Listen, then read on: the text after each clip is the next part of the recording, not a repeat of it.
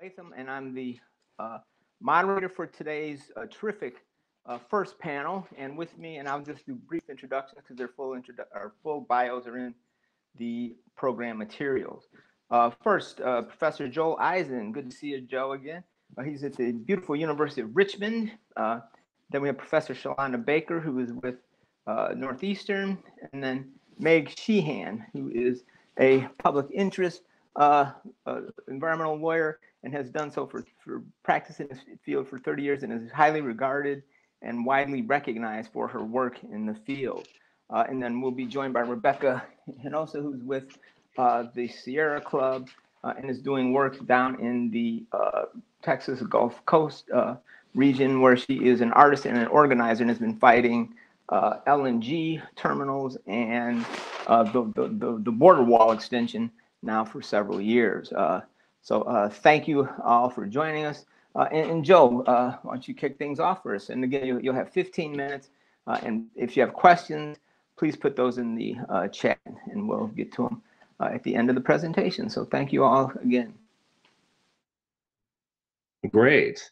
Well, thanks so much, Mark, for that introduction. It is great to be back at VLS, even if remotely. From 1 year ago, I was giving a presentation as a distinguished scholar about clean energy justice, and that was a more wide-ranging agenda based on an article that Shelley Welton from the University of South Carolina and I had done about an emerging agenda for clean energy justice. I would be remiss if I didn't congratulate all of the other members of this panel for their hard work. I'm going to be referring to some of it as I go along here, particularly the work by Professor Baker. Today I have for you a case study, and that case study is in my home state of Virginia.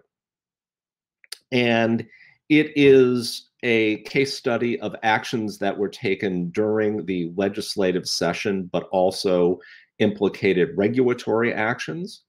And so on the one hand, it shows a lot about how far we have yet to go in bringing attention to matters of energy justice in places like Virginia.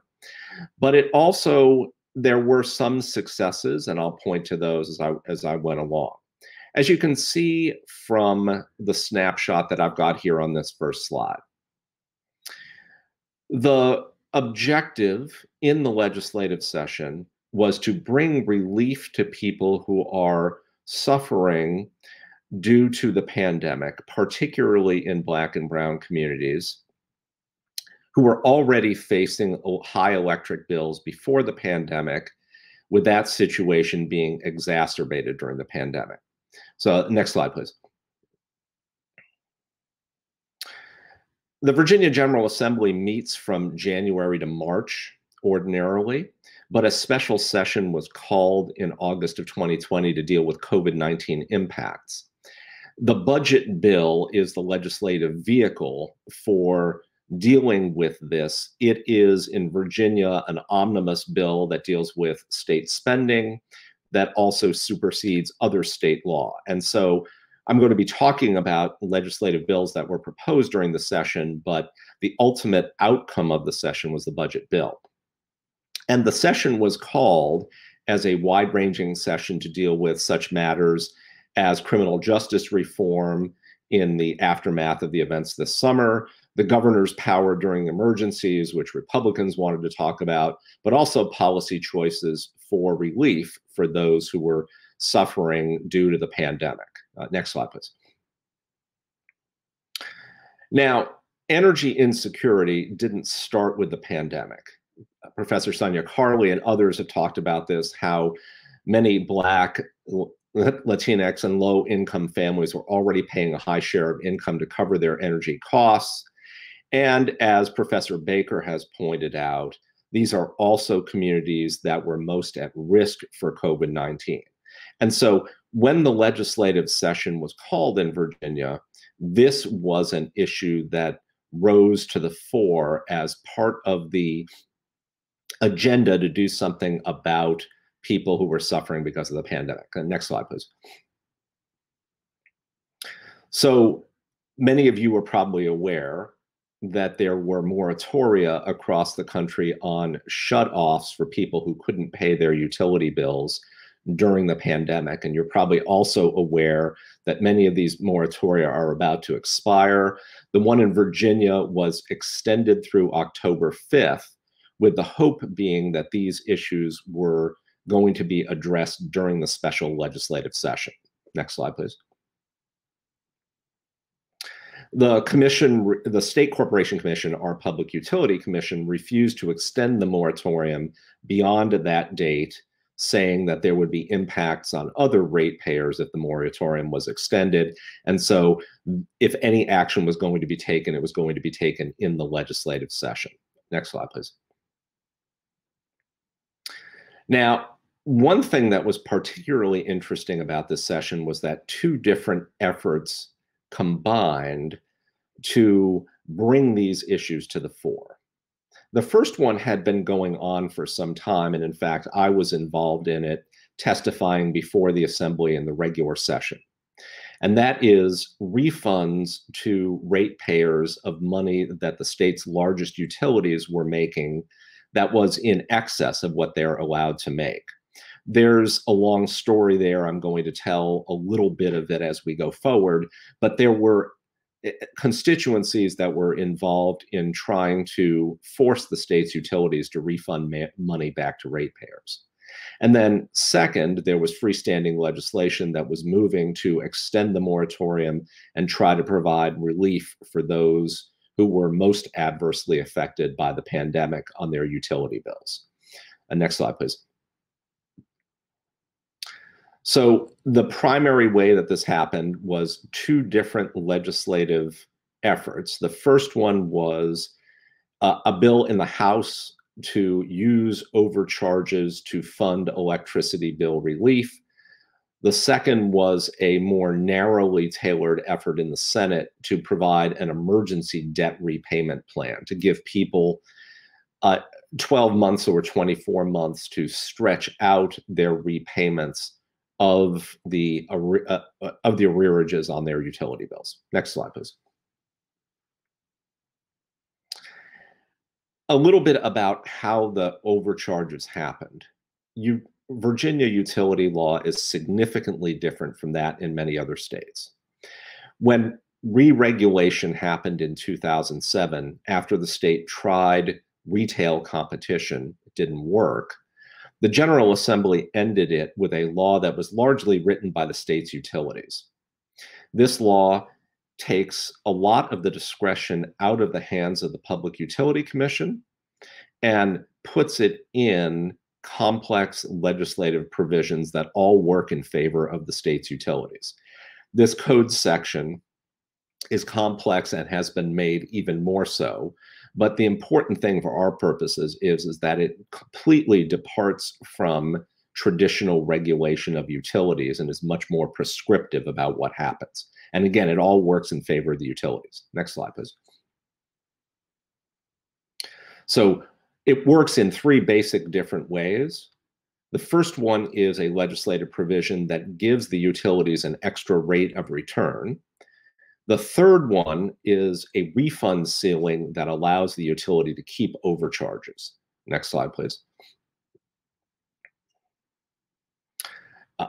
I'll skip over this, but effectively the state's utilities get to make extra profits because that is explicitly described in the state's utility statute. Next slide, please. Here's the one that came up in the session.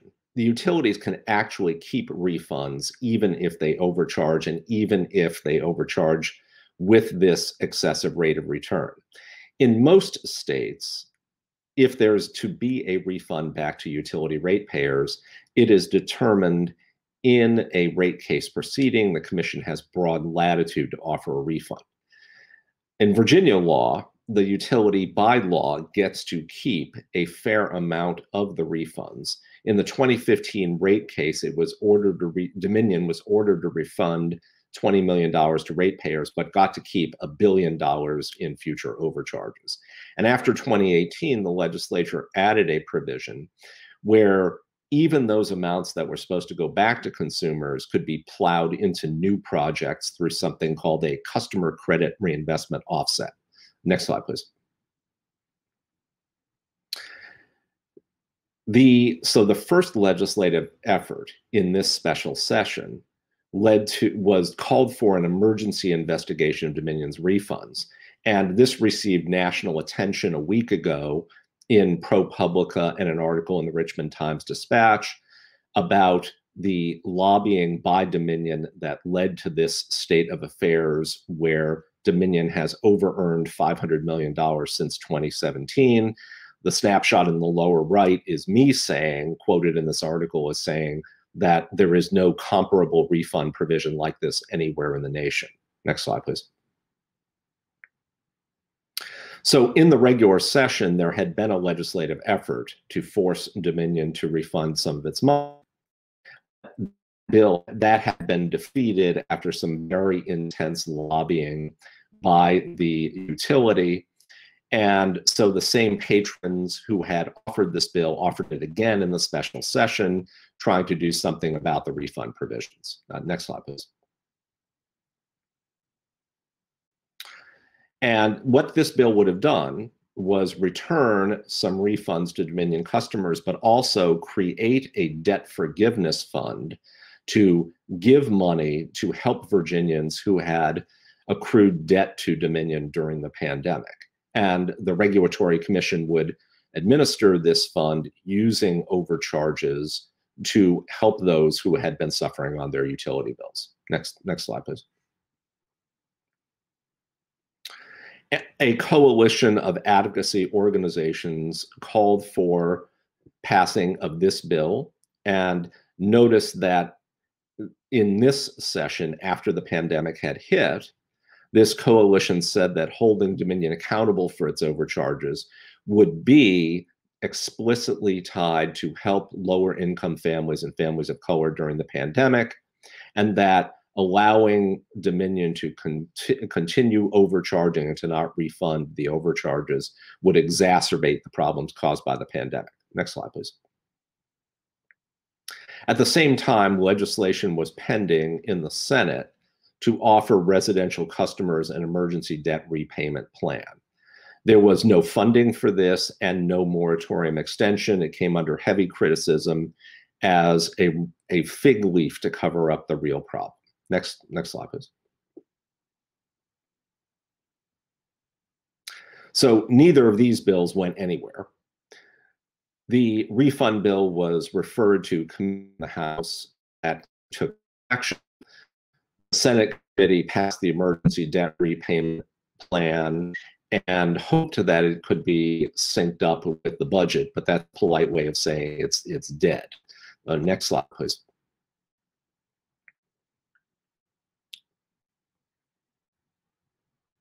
So governor proposed putting these two together, using overcharges for COVID relief.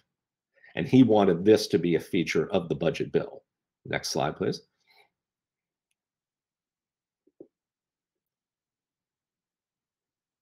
The result was some mixed success. The House budget bill did not include the governor's proposal to use refund money to forgive some unpaid utility bills, but it did include some relief for customers who are behind on their payments. So next slide, please.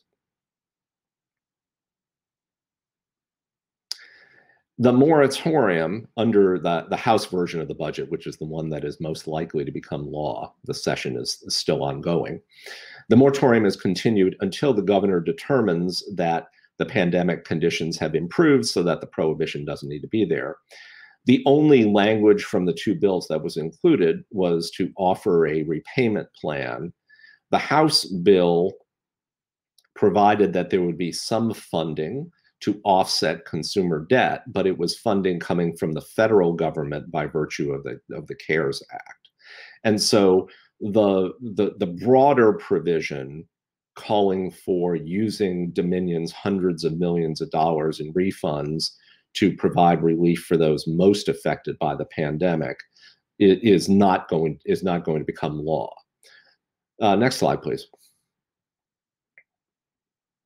So what does this tell us in the end? The first lesson from this is that energy justice issues were brought to the fore in the General Assembly in the way that they had not been before. Before, in the regular session in January through March, the discussion had all been about how the utility was making too much money, and very little of that discussion had been about who was most affected by the overcharges.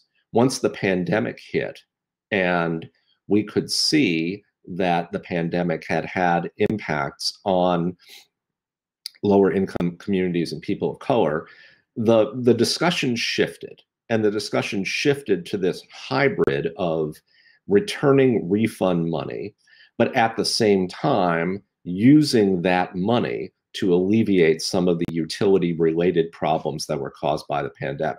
So even though that didn't happen, these issues were brought to the fore in a way they hadn't been before. And we notice, if we look at the dynamics that were at play during this situation, that there was a connection made between those who were advocating for fairness to ratepayers and those who were advocating for justice concerns. And this was a more explicit, more targeted, and more powerful message than it had been in the past. The problem, of course, is the one that is illustrated in the ProPublica story. The political muscle of the state's utilities is substantial. In the regular session, Dominion alone had 34 registered lobbyists at the General Assembly session and had considerable political power to prevent virtually anything that the utility didn't like from becoming law. Even with the governor's backing for the idea of refunding overcharges for COVID relief, and even with some bipartisan support, once Dominion threw its political muscle behind the effort to keep this from happening, it was not going to happen. And another problem was money. In Virginia, if a legislative effort is going to require new expenditures, it has to go through the Appropriations Committee, which is well known as a graveyard for killing legislation. So what I would say here is that a coalition formed here to advocate for reforms in a way that no one ever really had in Virginia. But the result is something of a mixed success. And of course, there isn't any real targeted relief to those who are suffering the most because of the pandemic. I look forward to hearing from what Professor Bekah and others have to say about this in other sessions. But I wanted to point out that even though this looks like an absolute complete disaster for justice advocates, that the coalition is there, and there are roots that have formed here, I think, that are going to be very useful up the line. And thanks so much. I look forward to hearing about the conversation. If anybody has more questions, I know I skipped over the Virginia specific stuff a little more to the main message. If anybody has more questions, I'll be glad to handle them in the chat. Thank you, Joel. Shalanda. Hi, good morning, everyone. I am so excited to be a part of this discussion, and I just want to thank the hosts at Vermont Law School. And Joel, we have to talk after this, but I'm so fascinated and grateful, fascinated by and grateful for your presentation. So I want to talk broadly without giving you all whiplash. I am going to take you on a little bit of a world tour that starts in Mexico. So next slide. So my entry point into energy justice began about a decade ago when I landed in a place called Oaxaca, Mexico, which is the windiest place in the world and the epicenter for Mexico's energy transition. I landed there and met indigenous people who were fighting against large-scale wind development in this place. In the ensuing decade, that place, which is again the epicenter of Mexico's transition, has seen over 2,200 megawatts of large-scale wind energy development. And that's problematic for a lot of reasons. But even 10 years ago, the folks there who were among the poorest in the country recognized that this clean energy transition was going to leave them behind. And in fact, would lead to some of the same results that we have seen with fossil fuel development. And as a scholar, I began to interrogate our mechanisms for development. And what I found is that so long as we are relying on the same logics and mechanisms of development, we are bound to replicate inequality in our clean energy transition. And again, a decade ago, I didn't realize that I was beginning to write about energy justice, but that is exactly what road I embarked upon. Next slide. So fast forward just about 7 years from that first moment encountering Indigenous people who were displaced and dispossessed by large-scale wind development, I found myself again back in Mexico at a meeting hosted by the state's the country's Department of Energy to talk about how to share benefits of the energy transition, but they had excluded the beneficiaries themselves who were Indigenous peoples. And the folks from Oaxaca actually came into that room, crowded around, and held court, saying that we were not invited to this meeting, but we came anyway. And this was a fascinating moment where energy justice, as Joel was sort of alluding to, kind of came to the fore because one of the core aspects of energy justice is procedural justice, and the folks here were excluded. So again, this is sort of my formative stage, and I'm again laying this foundation because the story continues. Next slide.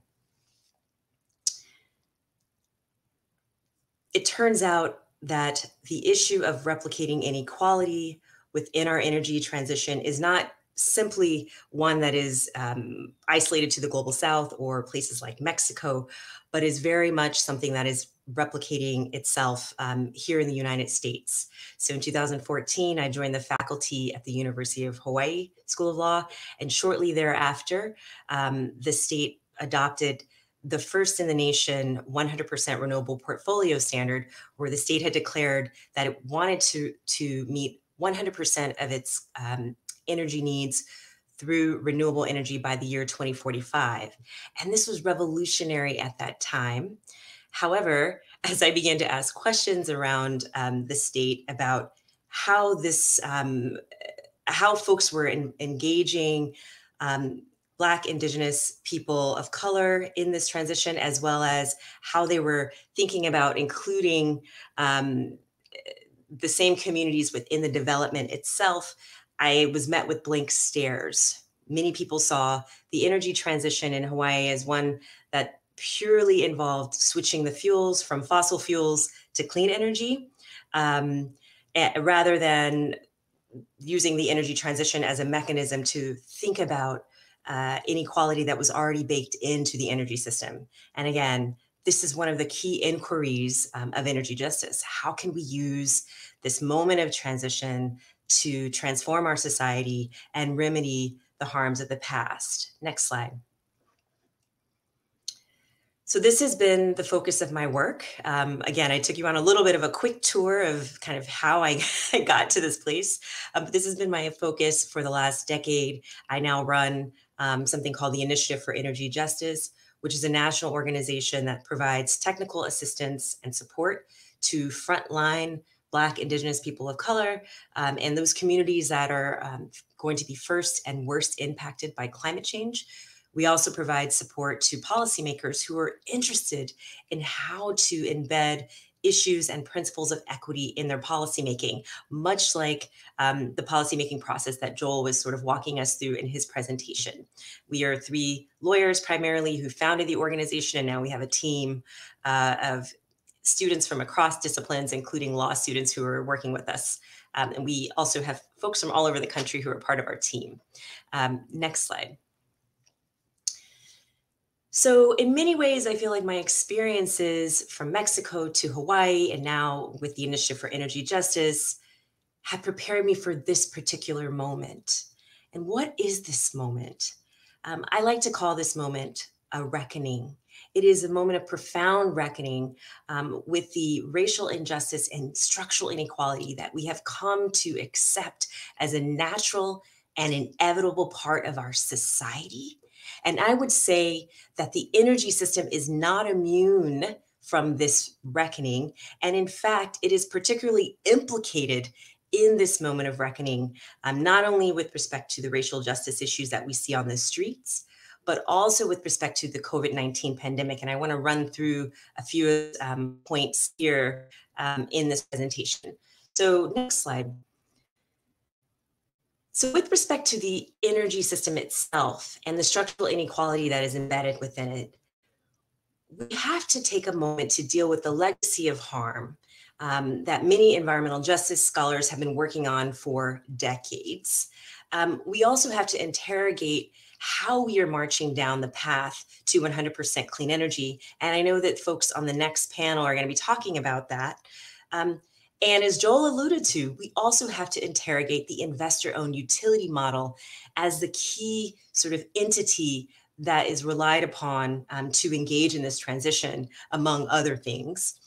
We also have to reckon with energy burden and energy insecurity, with which disproportionately impact folks of color in this country. And then we also have to think about clean energy access and how clean energy can either replicate inequality or be used as a mechanism for deeper structural transformation. So I want to turn to COVID-19 and run through a few slides quickly, just again to ground us in this moment. Next slide. So early on in the pandemic, way back in April, which is a million years ago, we realized that COVID-19 would have disproportionate impacts on Black people. And later we found out also, people of color in general. So there is a disproportionate impact with respect to death rates when compared to the actual population within a place. So we can take these examples from Louisiana, Illinois, Michigan, North Carolina, and Chicago, where the number of deaths in the Black community far exceed the share of the population. Next slide. The New York Times also did a study around the 4th of July, which again was like 1,000 years ago, that showed that Black and brown folks were more likely to be infected, as well as more likely to die from the virus. And we're talking about 2 to 3 times higher rates of death and infection. And the interesting thing about their study is that they only were able to get access to this data by suing the CDC, which is fascinating. So I want to turn a little bit. So there are a lot of reasons for the disproportionate exposure rates. A lot of that has to do with the structure of our economy. The death rates are interesting. And I think we're going to see a lot of research out over the next years in the coming decade about why people of color are dying. But the next slide, there was an early study done by the Harvard Chan School of Public Health that was not yet peer reviewed, but that revealed that just a small exposure to air pollution led to an increase in the COVID-19 death rate. And so we know from our long legacy of studying environmental justice in this country that Black and brown communities were precisely those communities that had exposure, disproportionate exposure to air pollution. Next slide. And that exposure is extraordinary. I mean, here is a slide that shows that Black and brown folks, Latinx and Black people are exposed to a significant amount more pollution than they produce as compared to white Americans. Next slide. So as I mentioned, I run an initiative for energy justice, and our team was very interested in how these national patterns were playing out right in our backyard here in Boston. And I know that there are probably a ton of people here not from New England, not from Boston. So what I've done here is I have circled the communities that early on were seen as having high COVID-19 cases. And so the communities that I've circled are Mattapan, Rosendale, Dorchester, Roxbury, and that's the dark red part that's circled there. And then in the upper right-hand corner, the northeast of our city, Chelsea, Revere, Everett. These are majority Latinx communities, immigrant communities, and Chelsea, Mass, actually at one point in the pandemic had the highest rates of infections in the country. And so in our city, we see a similar pattern where Black and brown communities have higher infection rates. Next slide. And these are the same communities that are disproportionately exposed to air pollution, and that's for a lot of reasons. These are environmental justice communities. There are transportation patterns that lead to some of this air pollution, as well as dirty generation and facilities that are polluting these communities. And so next slide. So when you put these two things side by side, we see, again, a very similar pattern where Black and brown communities are exposed, as well as exposed to COVID-19, as well as in high air pollution areas. Next slide.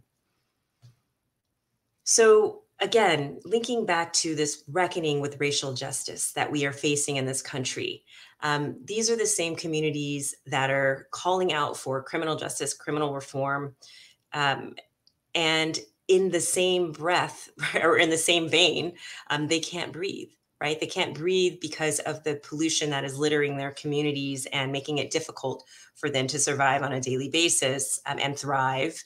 And this is an image here from Port Arthur, Texas, which is the epicenter and the birthplace of the modern fossil fuel industry. It also happens to be my father's birthplace and that side of my family. And I've learned a lot about that side of the family through some recent projects that I've been doing.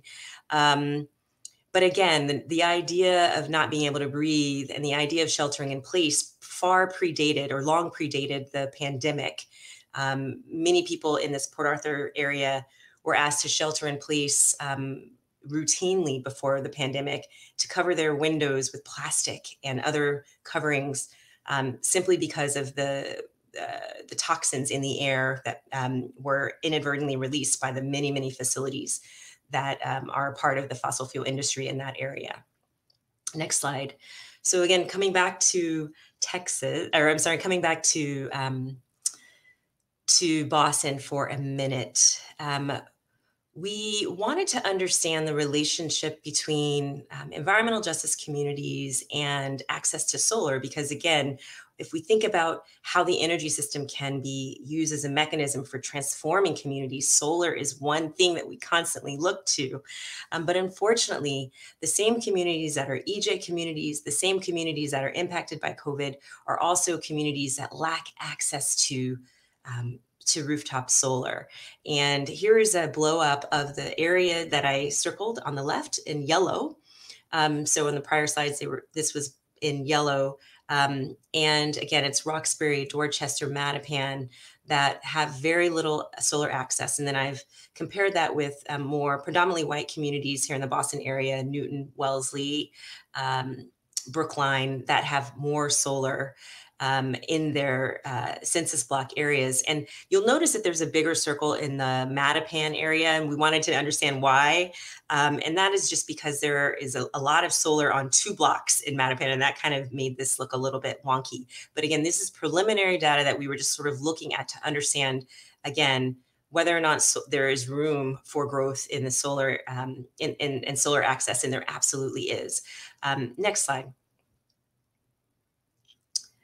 So unfortunately, when we did when we took an even closer look at the solar access in Black and brown communities here, we realized that the type of solar that Black and brown communities got was less likely to be owned by individuals.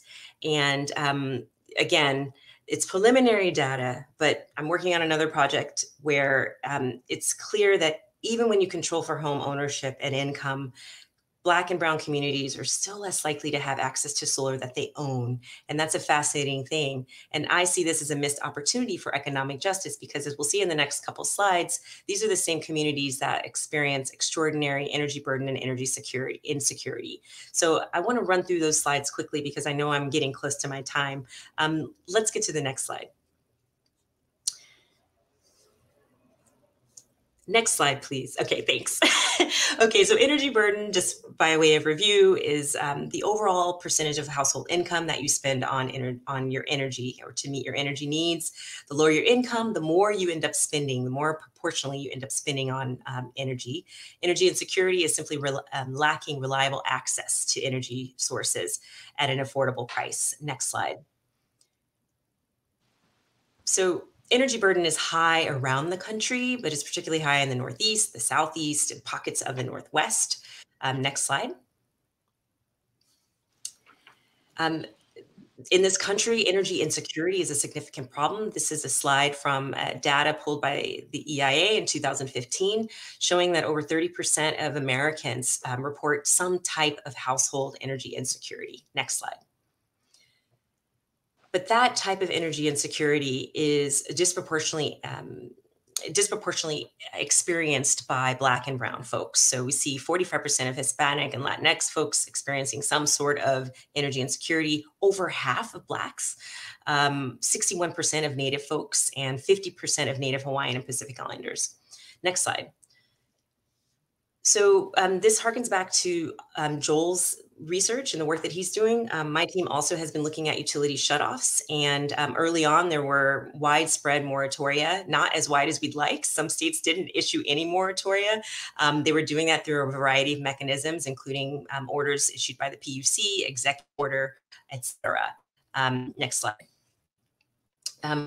Right now, we know that millions and millions of people are in imminent danger of having their utilities cut off.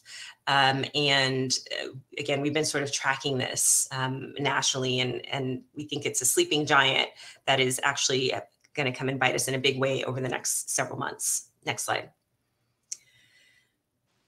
So COVID-19 has actually called upon us to reckon with environmental burdens, reckon with the economic burdens, as well as the benefits that are coming out of this energy transition. And the real call is to use energy justice as a mechanism and as a theoretical framework to engage in policymaking and problem solving during this moment of deep reckoning. Next slide.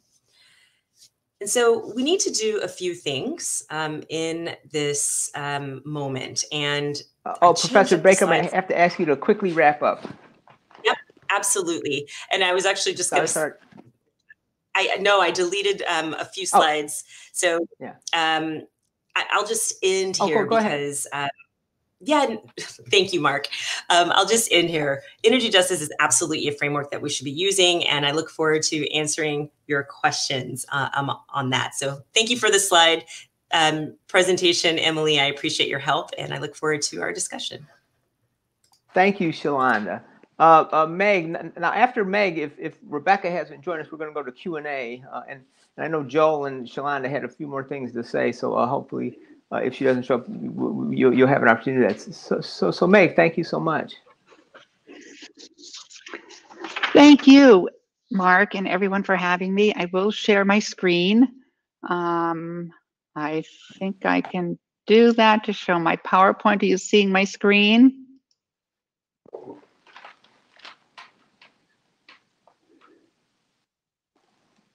Do you see my screen? I do not. Okay, I'm going to share. Okay, here we go.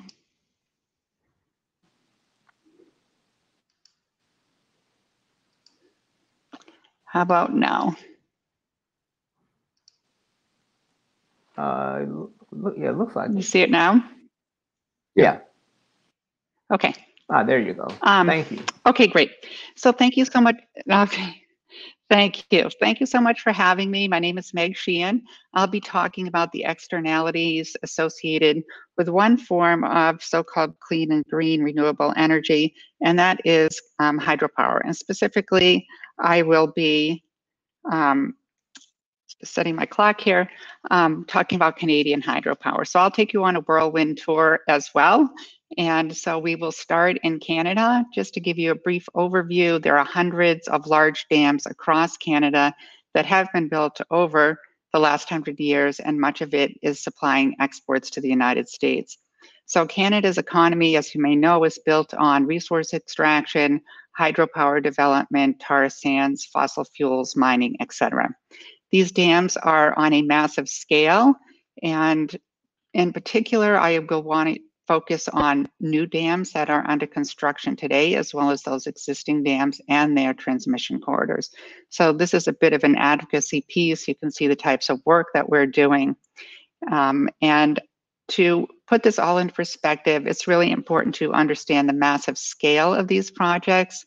This is in British Columbia, the Peace River. The third dam is being built there now, Site C Dam, and this is what the river looks like now. These are not simple run-of-the-river little dams like we might see in New England. They're a massive scale. Another picture of the Site C River.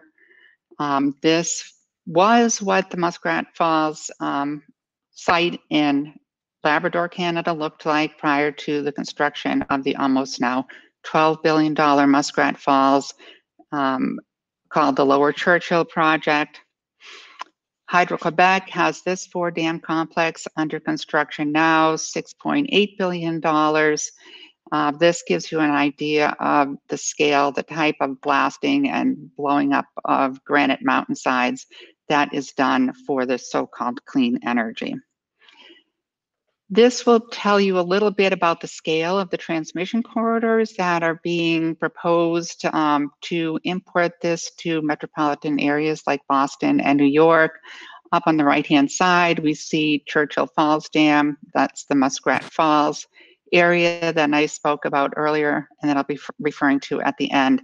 So we're talking about currently exporting about 17% of New England's hydroelectricity from these remote areas of subarctic Canada, and proposals to import more via 4 new hydropower corridors. And this is not locally generated, and the impacts are felt in these very remote areas by the communities living there. The impacts of dams, large dams, are well documented. Downstream, we have reduced biodiversity, poor water quality, etc.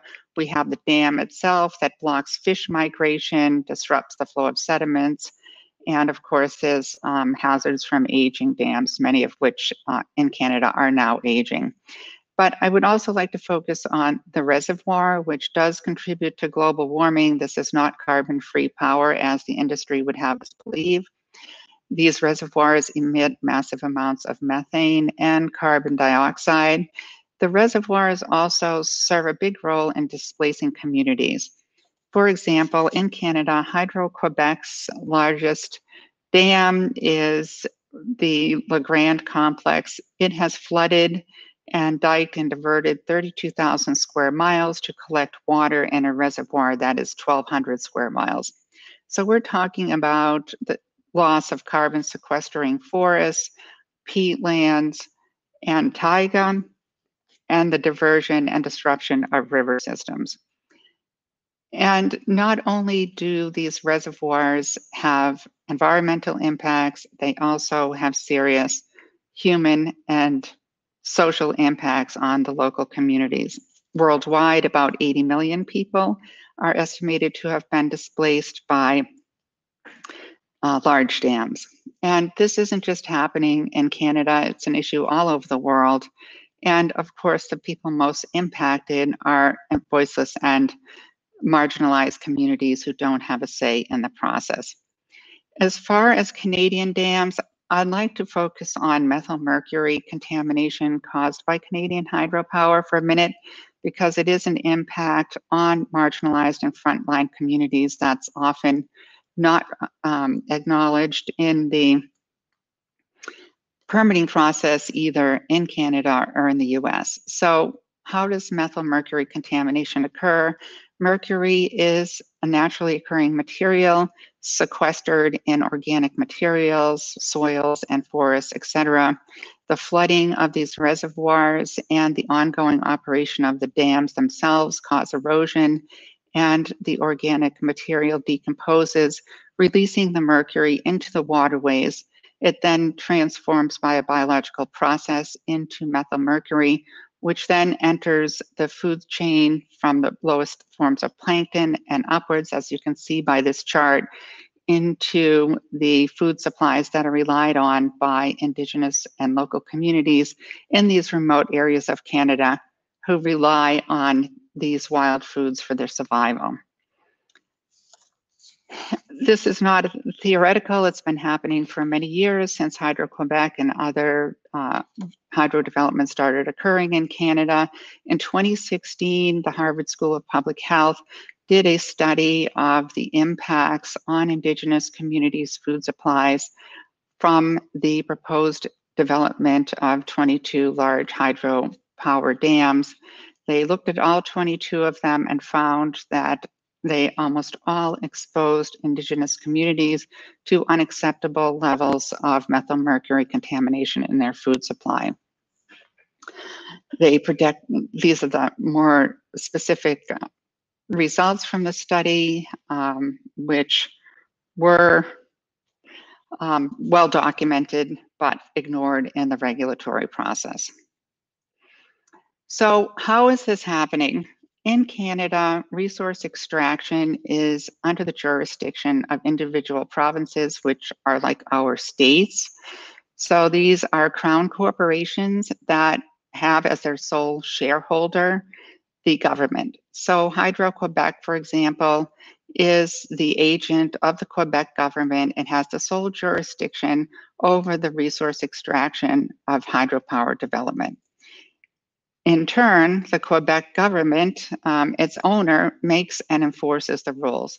So you can see right there that that is a setup for a lack of transparency, well documented going on until this moment. We have examples in Labrador where the Commission of Inquiry was formed. The province itself spent $16 million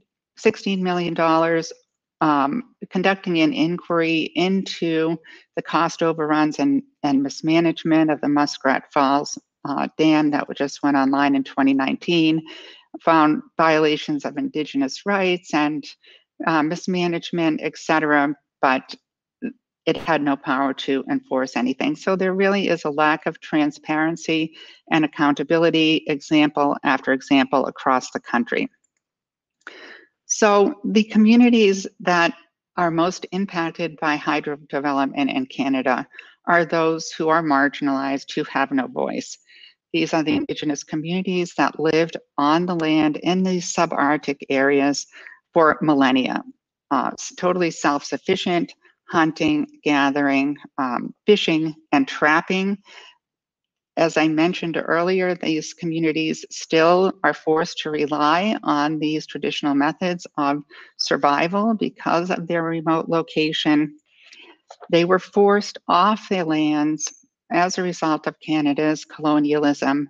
They were forced onto reserves to make way for hydro development and other resource extraction. Today, some of these First Nations are speaking out again, and the Aboriginal communities who are not actually First Nations, but sovereign governments such as Nunavut government in Labrador, which has been very concerned about methylmercury poisoning of wild foods from the Muskrat Falls dams.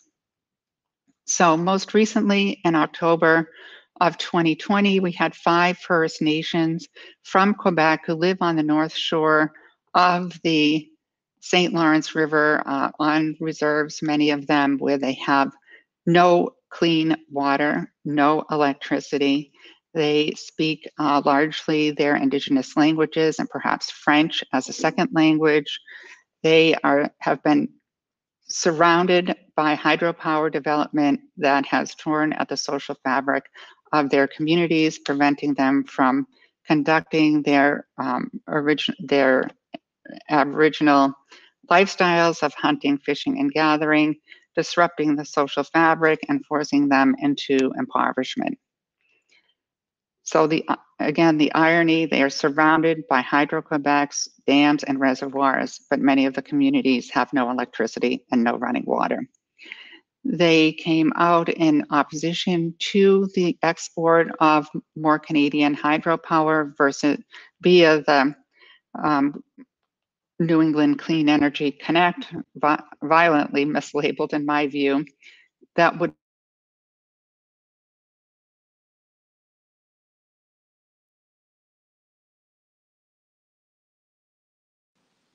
Oh, did we just lose Meg?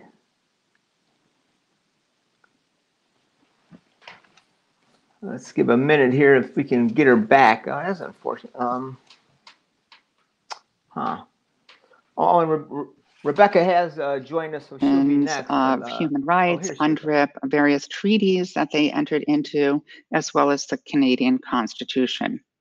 Also in October, the Innu Nation of Labrador announced it was suing over the disruption to its land and culture by Hydro-Quebec's Churchill Falls project, which I referred to earlier as one of the very large projects, that one of the largest reservoirs in the world, 2,600 square miles, that flooded the Innu's traditional land. This is a picture of the Upper Churchill that the Innu are concerned about. You can see before and after what that dam has done to this traditional sacred Mistishipu River. So this slide is intended to highlight that the hydro industry operates without accountability, and this was really demonstrated in 2019 when the provincial Crown Corporation that developed the dam, Nalcor, flooded the reservoir in complete disregard of the Harvard study that recommended clearing the reservoir to mitigate the methyl mercury, and in disregard of a special federal joint panel that had also recommended removing the materials in the reservoir in order to mitigate methyl mercury. The Nunavut government was very concerned about this and spoke out about it, but the government went ahead and flooded the reservoir anyway.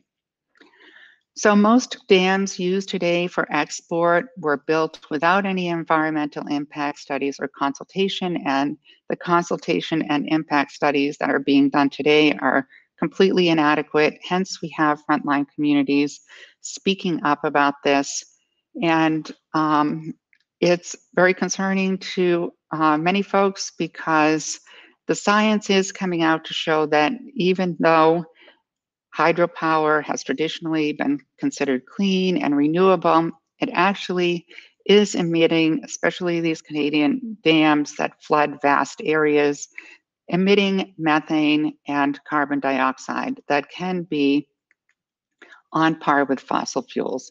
So we're really switching one dirty energy for another.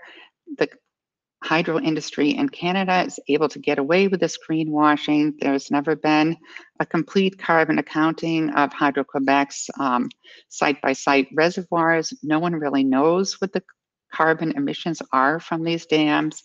So not only are we causing cultural genocide of local communities, but we're also making the climate worse, and remote Arctic communities are well documented to be some of the communities on the front lines of climate change. They rely on sea ice to hunt and fish.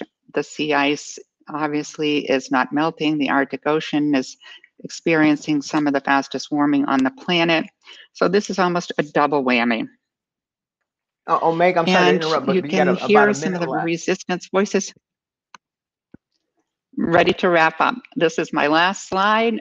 Indigenous sovereignty and climate justice obviously has to be part of our clean energy campaign.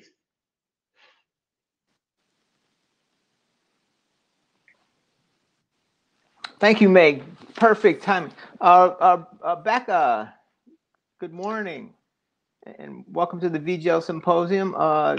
You will be our last presenter on the clean energy panel on justice, and we'll run till about until 10:15 or so, and then we'll take a couple of questions. Go ahead, Rebecca.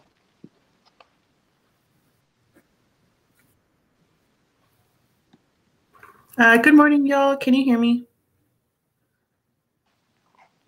Hello? Yes. Okay, great. I'm going to go ahead and share my screen.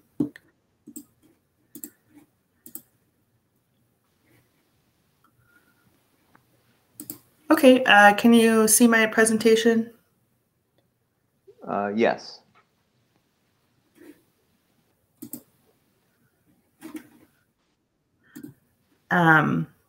Okay, great. Good morning, everyone. My name is Bekah Hinojosa. I'm the Gulf Coast campaigner for the Sierra Club. And today I will be speaking about my community, where I'm from, the Rio Grande Valley of Texas, and you know, the local fight that's happening here to stop 3 fracked gas export terminals from being built. So here's a photo at the top of what the region looks like now. The Rio Grande Valley region, you know, is pristine wetlands. You know, we're a community on the Gulf Coast of Texas and also on the front lines of the US-Mexico border, so on that very tiny tip. And here we have thorn scrub, we have cactus. You know, the area around our port is largely unindustrialized. It's in the middle of an international wildlife corridor from Mexico into Texas. So that's what the region looks like now at the top. And at the bottom is what the Rio Grande Valley would look like if 3 fracked gas export terminals, you know, went forward. And these fracked gas export terminals that are proposed are 3 different LNG companies: Rio Grande LNG, Nova LNG, and Texas LNG. LNG stands for liquefied natural gas. And the reason why it's fracked gas that is liquefied is because these companies, in order to export fracked gas overseas, it's ideal for them to supercool it to negative 260 degrees Fahrenheit, add chemical additives, and turn that fracked gas into a liquid, which allows them to store larger quantities of gas into these massive tanker ships and export it overseas. So, you know, what we could be looking at is this beautiful, untouched area that's very important for the local economy of the region, turning into a 3,000-acre massive industrialized area of fracked gas exports. And here's the region that I'm from, the Rio Grande Valley of South Texas. On the map, you can see the very bottom, there's 4 little green counties: Willacy, Cameron, Hidalgo, and Star. Those 4 counties make up the region of the Rio Grande Valley. And specifically, the 3 fracked gas export terminals are proposed in Cameron, right there at the very tiny tip, at the port. And we are also the communities with the highest poverty rates. This is the poorest region, most marginalized region of Texas. And we have a pretty large population, 1.2 million people across those 4 counties. And about 90% of the population is Latinx or indigenous. And I mentioned, you know, these are 3 fracked gas export terminals. They want to export fracked gas. The gas would come from the Eagle Ford Shale Basin and the West Texas's Permian Basin. So there's a map there of Texas. You can see Permian Shale Basin is highlighted, the Eagle Ford Shale Basin.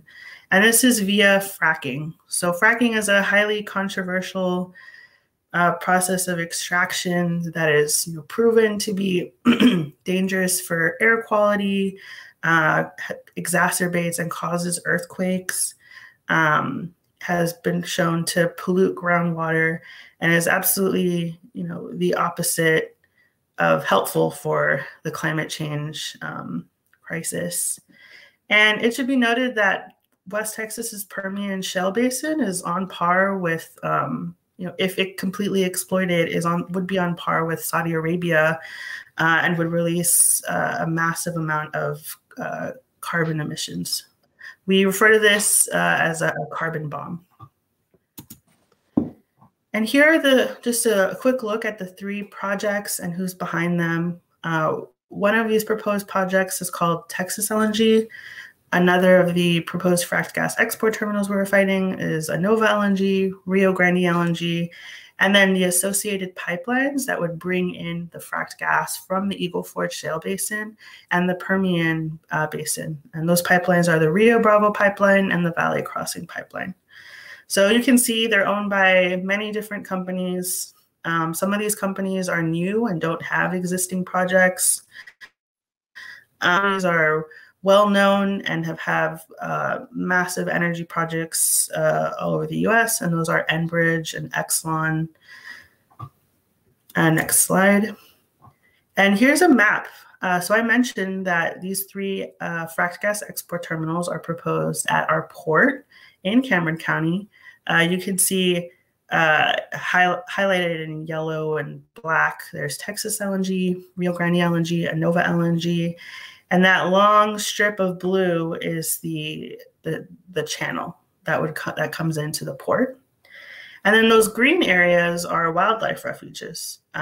So this is where these 3 LNG terminals are proposed, is in the middle of a international wildlife corridor with 20,000 acres of wetlands. And the communities that would be immediately impacted are communities like Port Isabel, Long Island Village, South Padre Island.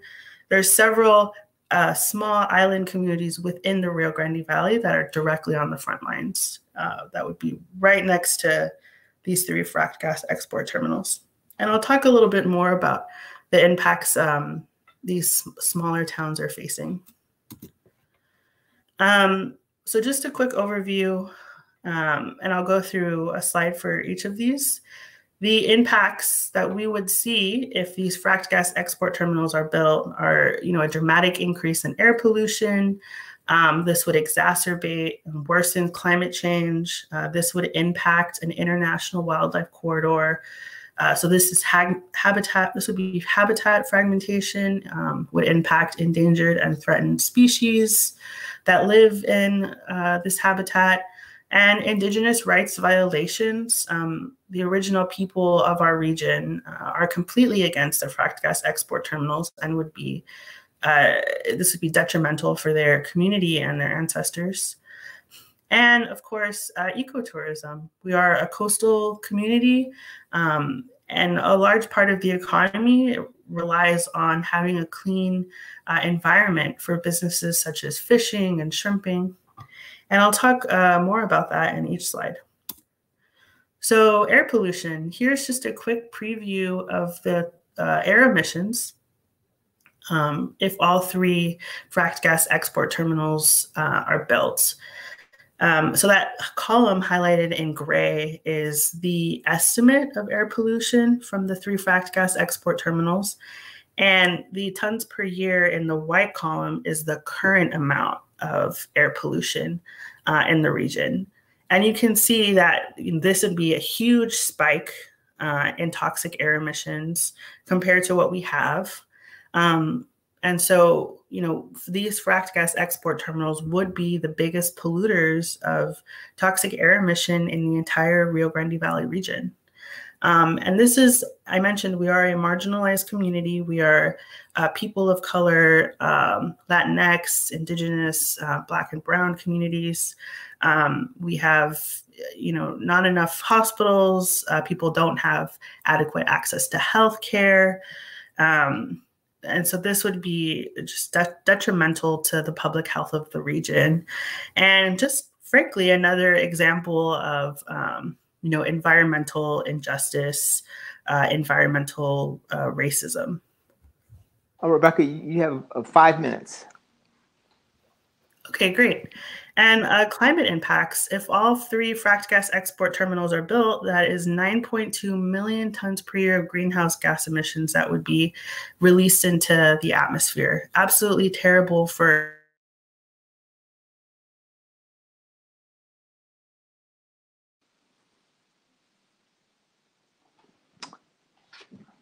Oh no, we seem to have lost her. Let's wait a few minutes or so, see if we get her back.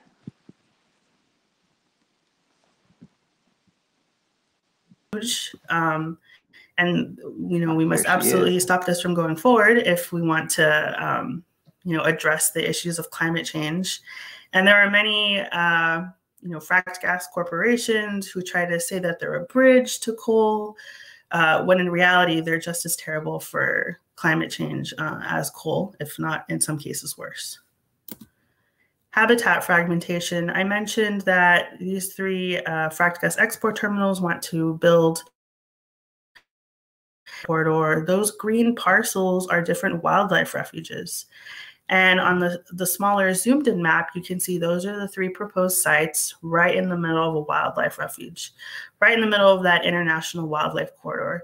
And species such as the endangered ocelot, the endangered falcon, they need access to this wildlife corridor, and that would allow for species, that's what allows for species genetic variation. And other threatened species include the Texas tortoise, migratory birds, sea turtles, and the largest wildlife refuge, there's several in that international wildlife corridor, is the Laguna Atascosa Wildlife Refuge. So here you have some local kids visiting the wetlands right where these fracked gas export terminals plan to build. Indigenous rights violation. The original people of our region are the Carrizo Comecrudo tribe of Texas. And one of these fracked gas export terminals, called Texas LNG, plans to build on top of a federally recognized sacred indigenous site that has known ancestral burial grounds and the remains of a village.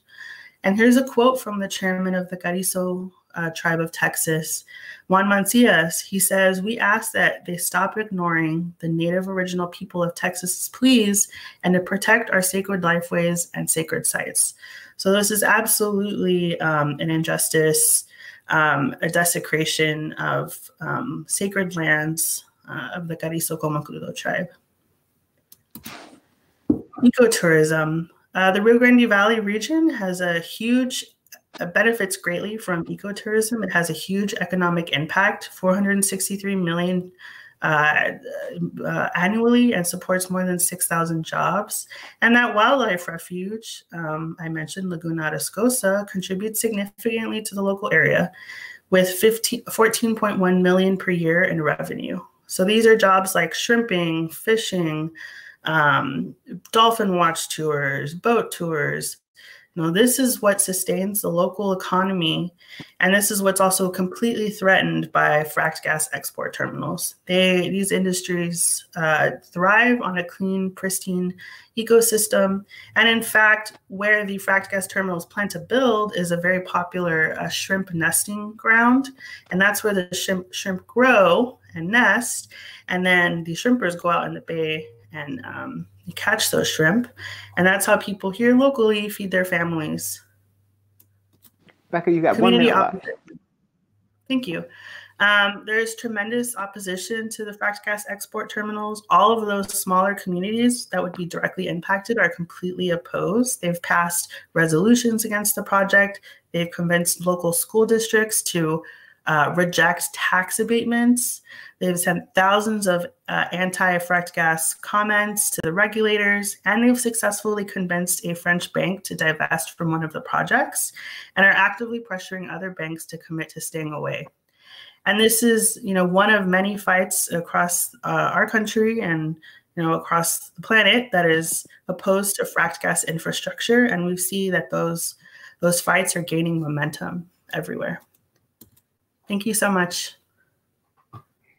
Well, thank you, Rebecca, and thanks to all of our speakers this morning for kicking us off with a very interesting overview of the environmental justice and other concerns related to both our current energy system as well as the one that we hope to implement in the future.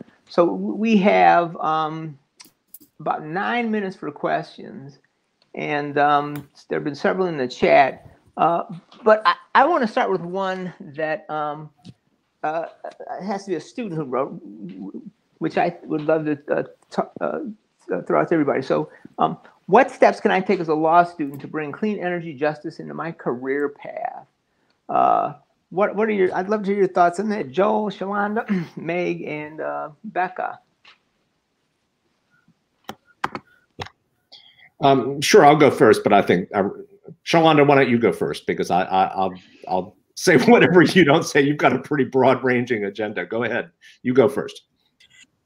Sure. Well, first thing, contact me at the Initiative for Energy Justice. We're always in search of great students to work with us.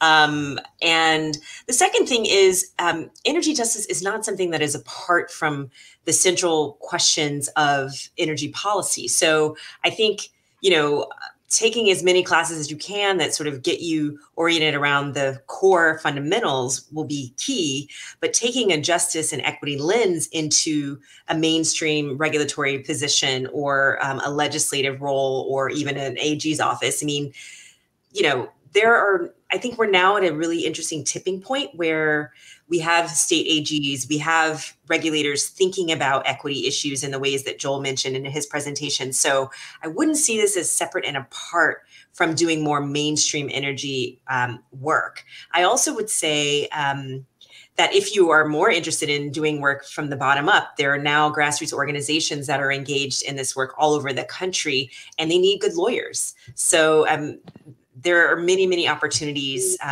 you know, post-law school and also in the curriculum to just get your arms around the fundamentals and then use an equity lens to understand how those fundamentals have distributive consequences. Thank you, Shalanda. Joel. Sure. Let me piggyback on that because that's an absolutely terrific answer to this. If you think about, I've put a link in the chat to our article about clean energy justice that identifies 4 different ways in which we need to make progress. And Shalanda knows this article because she was part of an early group at South Carolina that was a workshop talking about this piece. One of these areas in which we have to play as energy lawyers is the existing legislative regulatory, and has obviously brought great attention to that. And what that means is in the hyper-technical areas where public utility commissions and legislatures get involved in things like utility rate cases and things like, if you think about my example, the way energy justice came up was understanding the very hyper-technical utility law about how utilities make refunds to their customers. And so I can't, what Shalanda said about understanding energy law, but also understanding that procedural process considerations at public utility commissions and before legislatures are extraordinarily important in being a student who is thinking in going into these areas. In Virginia, we literally have 0 public interest organizations that are doing the kind of work that Meg and Bekah are talking about. And so we have existing organizations that advocate for ratepayers. We have existing organizations that advocate for lower income consumers, but we literally have no one who is doing what Shalanda is doing on a nationwide basis. And so just simply advocating for these issues in the existing policy environment is an enormously important piece of the landscape. And if you're listening to what Meg and Bekah say, it's absolutely critical to understand energy law and work within the regulatory structure we have, and then hopefully try to change it. But anyway, read our article. Thank you, Joel and Shalanda. Now, Meg and Bekah, one of the things that's really struck me about your presentations is the impact of the dams on indigenous people, and then the impact of these LNG terminals if they get built on indigenous people. Could you each speak or share with us a little bit more about the effects of the dam and then the LNG terminals on indigenous people? Sure, this is Meg. So as I mentioned, people were forced off their land, their traditional lifestyles, hunting, gathering, fishing, using the river systems for highways, completely disrupted, forced to adopt and adapt to colonial government, to white colonialism, and that just completely tearing apart the fabric of their communities. And I'd like to point out, and at least in this case, we're talking about transboundary regulatory systems. So kind of related to that question about what could a student do, I totally agree. Understanding the arcane systems, for example, in the Northeast here and in the Midwest, we have the independent service operators who are semi-autonomous. They're not covered by FOIA. They run the grid. They make the rules. It's this almost Wizard of Oz type situation behind the scenes. We have a regulatory system on this side of the border with presidential permits and NEPA and everything that does not look at the other end of the extension cord, at least in terms of the dams and the impacts on Indigenous people. There's never been a state, federal, local regulatory proceeding in the US that has taken into account the climate justice and social justice impacts on Indigenous people. And that's what we're fighting for right now. I would urge students to ask the really hard questions, go behind the veneer of these greenhouse gas accounting systems and ask, well, are you really counting this? Where's the science? How are you taking into account, climate justice and your laws and policies that supposedly promote climate justice? We're dealing with a situation where New York City is urging the import of Canadian hydro in order to prevent fossil fuel impacts on environmental justice communities in Astoria, Queens. So they're pitting one environmental justice community against another. And so just really asking hard questions and not being afraid to put yourself out there. Thank you, Meg. Bekah, we don't have much time left, unfortunately, but add one more thing that we should know about the LNGs and Indigenous people in the area where you're doing your terrific work. Sure. Sure. Thank you all. The original people of our region is the Carrizo-Comecrudo tribe of Texas. And where the 3 LNG companies plan to build, that land has known ancestral burial grounds that are federally recognized by the National Park Service, that the National Park Service says are the premier historical sites of the county, if not the entire region. And, these LNG companies have largely been, permitted to build there. So this is, once again, absolutely colonization. It's destruction of, ancient burial grounds, ancient village sites. And these LNG companies have never bothered to consult with the Carrizo-Comecrudo tribe. Which is so this is outrageous. And unfortunately, outrageous. We have a 10:20 hard stop. So I apologize. We have to stop there. And I want to thank Joel, Shalanda, Meg, and Rebecca again for a terrific group of presentations. And I want to thank Vermont Journal of Environmental Law again for hosting this symposium. Terrific job. And next will be the keynote speaker at 10:30. So thank you all again, and thank those of us who have joined us for these excellent presentations as well. And I hope you stay around all day because it's a terrific day of presentations on the very important issue of fossil fuels and the transitions that we need to make to a cleaner energy future. So thank you all. Be safe and healthy and take care. Thank you, Mark. Thank you.